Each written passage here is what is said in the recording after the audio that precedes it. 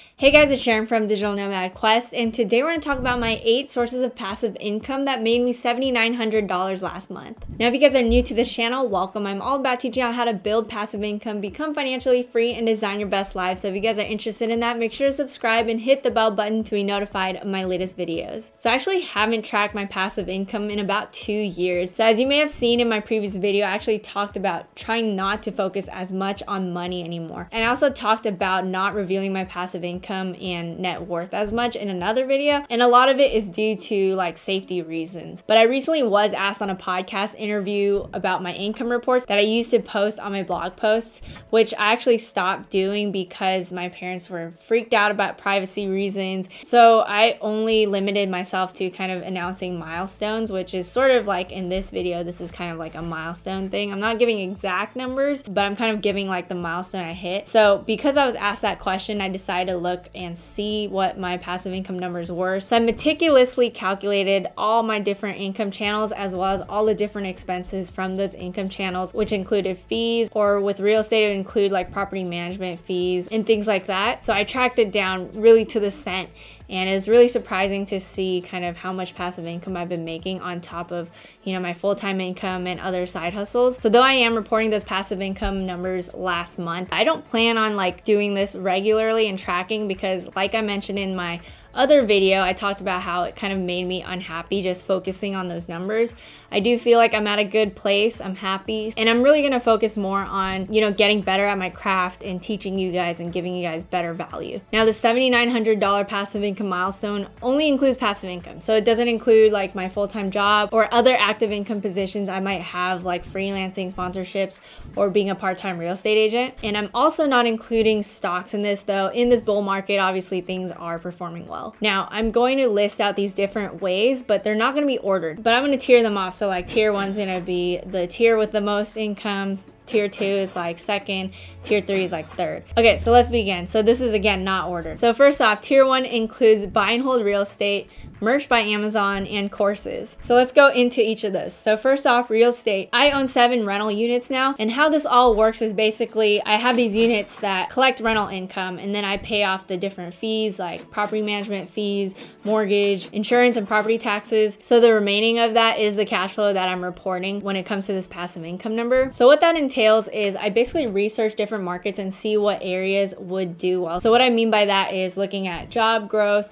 looking at population growth, making sure crime rates aren't too high, looking at median home prices, seeing if they are increasing or not. These are different factors that allow me to figure out which markets to invest in. Then I find agents and property managers to work with. And I do this by kind of calling different contacts and seeing which ones are good. That way I'm building my boots on the ground team because I invest a lot out of state. So I want to make sure I have a good team on board in those markets. Then I look for deals on the MLS or sometimes off market. So sometimes I can find deals on maybe like Bigger Pockets or Craigslist even, or Facebook groups, or agents will pass me deals. But the easiest way is probably just like Redfin and Zillow, but those deals are definitely going to have more competition. Then I use my property analysis calculator to figure out if deals are good or not. Once I start kind of looking at different properties, I basically put in an offer all in with cash or put a down payment with a loan. And if I get the property, I essentially have all these different things coordinated with the property manager, with the lender, if I'm doing the loan path, and a lot of different things like that.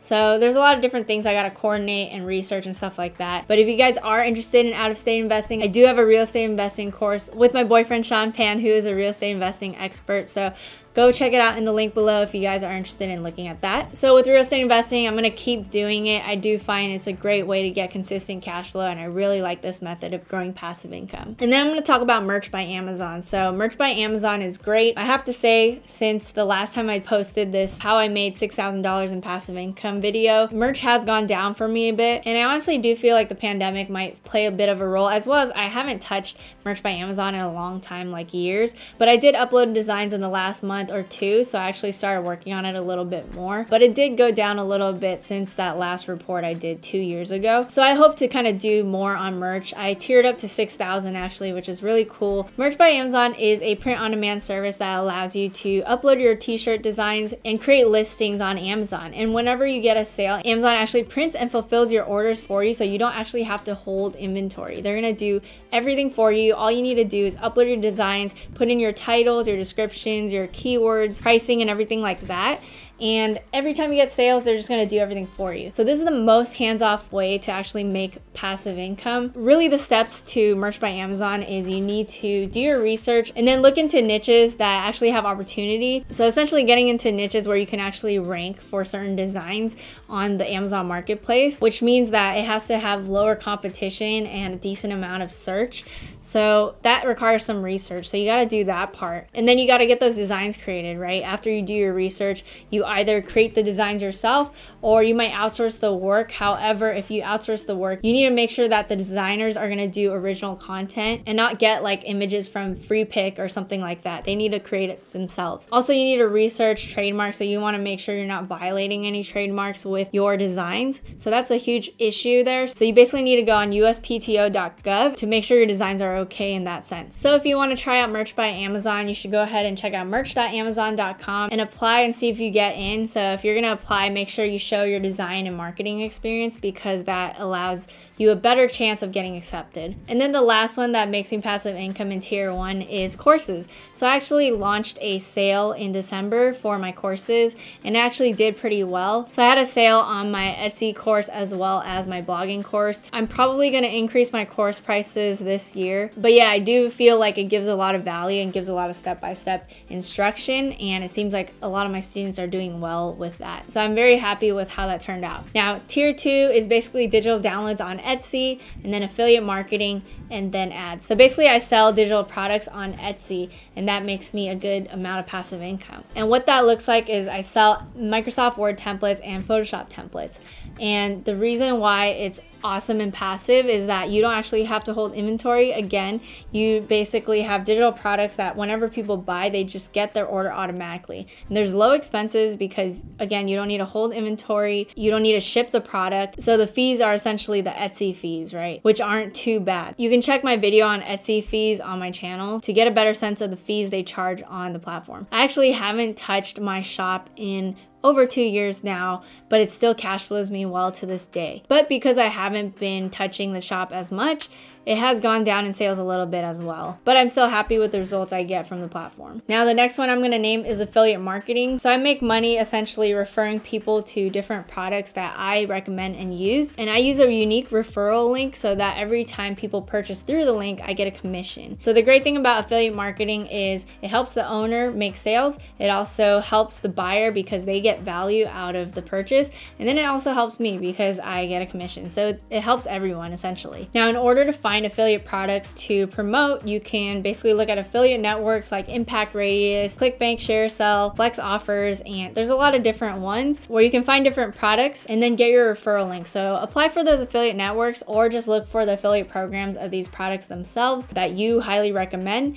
and then promote those to your followers. And then the last one I'm going to talk about is ads on my tier 2 list. So basically ads include both blogging ads and YouTube ads. I feel like my brand has grown a lot in like the last 1 to 2 years actually. So the amount I get from ads is pretty decent. Basically, advertisers will pay for the spots on your videos and on your blog posts, and you make commissions just like having them there and people watching or even clicking on those ads. And that actually earned me a decent amount of passive income last month. The reason why I say it's passive, you know, people might think you have to keep cranking out posts and stuff like that. The thing is, if you're making evergreen posts and you're able to rank them on these different platforms like YouTube and Google search, you're gonna have a long lifetime value for those different posts. And it's like that even if you don't post for months and months, you're gonna still cash flow from those posts and from those ads. All right, so the last tier is essentially FBA and my Kindle sales. I would say Kindle sales are pretty negligible, but let's go over everything. So what is Amazon FBA first of all? So Amazon FBA is fulfillment by Amazon. And basically what it allows you to do is you're gonna work with manufacturers to maybe like private label products and have that sent over to the Amazon warehouse. And then once you have those products there, Amazon will actually fulfill your orders every time you get sales. So it gets pretty passive when you find winning products and all you need to do is replenish inventory. And again, when I say passive income, it doesn't mean you just never look at it it again.